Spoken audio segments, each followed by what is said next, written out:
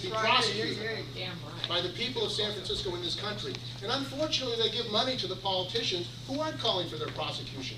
Eric Holder has said they're too big to nail, these banks. I say they stole our money, they stole our tax dollars, they engaged in illegal activities, and they continue to engage in illegal activities. And the trustees board has a responsibility to say no more money to the Wall Street banks who are stealing our money. Yeah. Yay. That's where we stand as city employees. All the city unions who represent the majority of city workers in San Francisco are calling for you to take action, to respond to the city employees who put their money into the pension fund.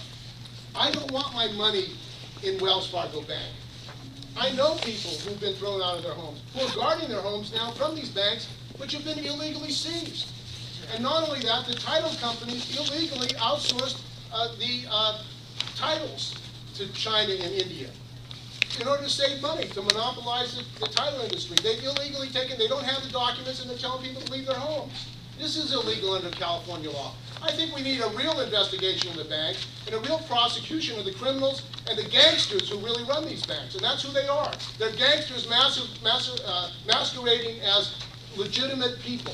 That's right. If you or I and a city worker engaged in the practice that they did, we would be in jail. That's right. They'd arrest us and put it away. But since we're a banker, we get special rights. We get special rights in this country. I think it's wrong. 30 seconds. I think it's wrong, and I think it's time that we, the people and the pension interest, the people who are getting pensions because they put money in the bank, say enough is enough.